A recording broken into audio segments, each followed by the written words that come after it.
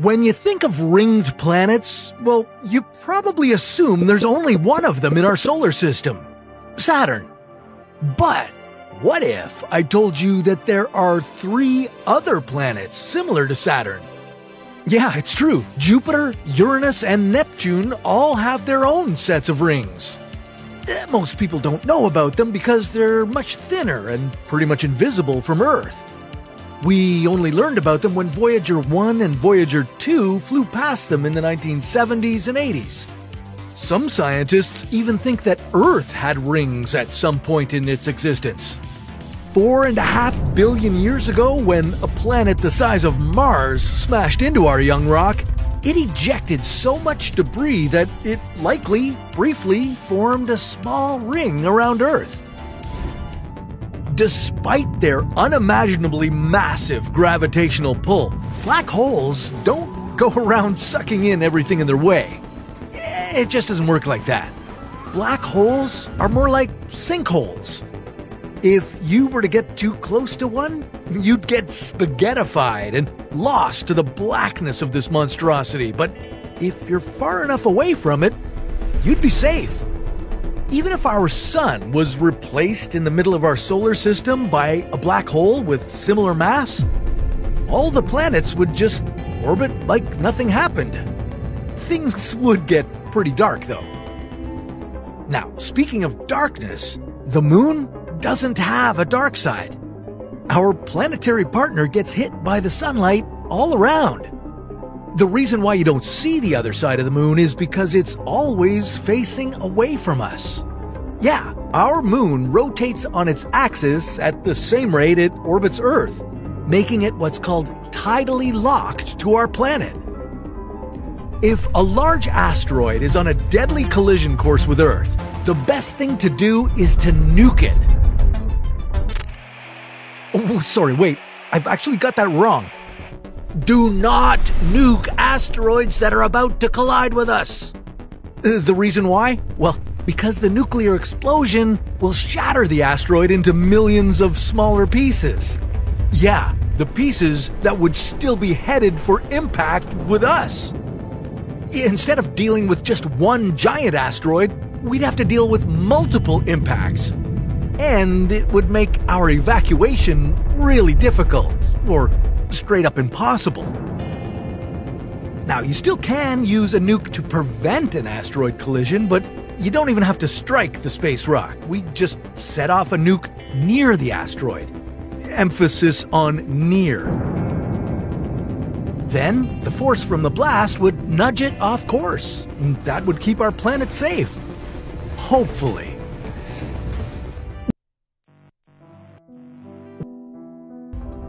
Standing on Earth at night, you can see thousands of stars, but the view from the moon is actually quite boring. Yeah, astronauts who traveled to the moon reported that stars aren't easily visible from there.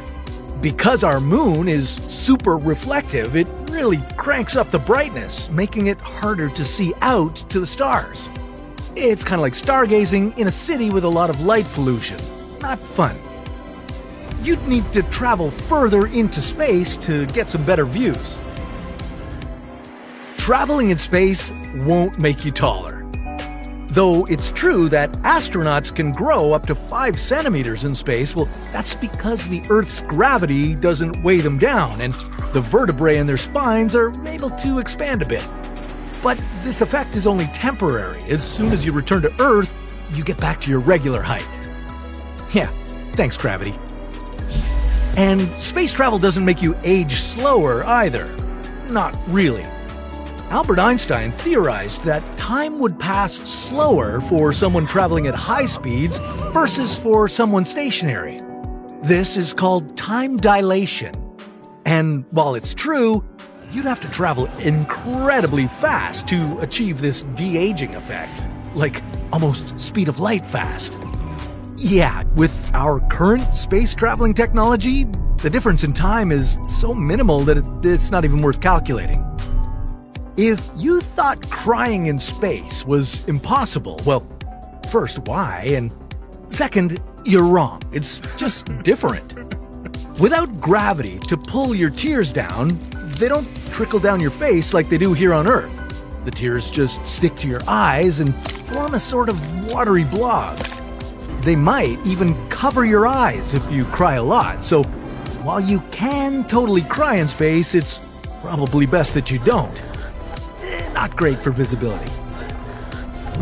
Hey, Martian dust storms are a real headache. The dust particles are so fine that they can get anywhere, and these dust storms can last for months, but they can't physically damage any equipment that we leave on the red planet. The thing is that the Martian atmosphere is super thin, just about 1% of the atmosphere we have on Earth, so even when these dust particles zoom around at about 100 kilometers per hour, they can't pack a big punch without the help of air. But what they can do is cover our solar panels and put our rovers into power-saving hibernation. Oh, and I wouldn't inhale this dust either. Who knows what this fine powder could do to your lungs long term? Twinkle, twinkle, little star, how I wonder what you are. Up above the world so high, this song is a big fat lie. Yeah, despite the famous children's song, stars don't twinkle. The flickering is just an illusion. Their light is actually very steady. Stars appear to twinkle due to the gas molecules that make up our atmosphere. They deflect some of the light from stars, making them appear as if they're shimmering. Asteroid belts are typically depicted as minefields of floating rocks. Spaceships have to weave in and out of the asteroids in a life-or-death situation, but in reality, our asteroid belts are nothing like what you see in the movies. Asteroids aren't that close together. In fact, they're extremely far apart. For example, in the asteroid belt between Jupiter and Mars, each of the asteroids is several million kilometers away from their nearest neighbor. And the chances of a collision are about 1 in 1 billion. So while Han, Chewie, and Leia had you on the edge of your seat in The Empire Strikes Back, asteroid fields like that are far from reality.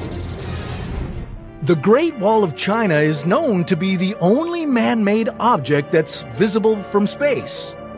But this is entirely false. Yeah, sure, maybe you could see it with a camera and a zoom lens, but it's almost invisible to the naked eye. At 5 to 10 meters wide, the wall is way too thin to be seen from space. However, you can still see plenty of other man-made objects from space. Things like dams, bridges, and pyramids. And at night, you can see a light show from the world's big cities. And that's not all. We're ready to bust even more crazy space myths, like the sun being yellow and humans without a suit exploding in space, but that's a story